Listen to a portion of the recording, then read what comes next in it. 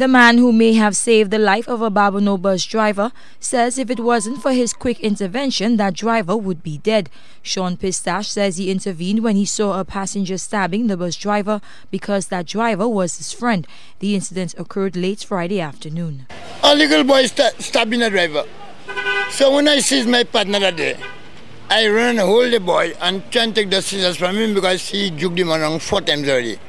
So I thought my partner was dead. So I try and hold my partner on the ground now and move the man on him. But the little boy is a sick little fella. You cannot tell me he's trying to stab a driver so many times. The police was still on the bus stand when our cameras arrived on the scene. One of the officers can be seen clutching the weapon, a pair of scissors, in his hand. Pistache says after the driver wrestled the weapon away from his attacker, he then became the aggressor.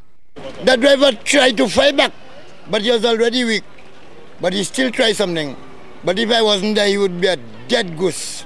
This latest violent crime elicited a passionate response from Pistache. It also propelled him to make this impassioned plea. I want my island to be better, Gaston. Everybody's government. You all are doing that. The government have nothing to do with that. We are misbehaving.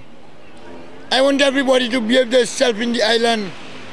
Let us love our country. Tout le monde veut tuer moun pour $10. $10 to kill a man for. Both men were taken to the Victoria Hospital. Each was nursing multiple stab wounds. The incident occurred on the Babonneau bus stand located outside the Castries market. Carmi Joseph, HTS News, Channel 4.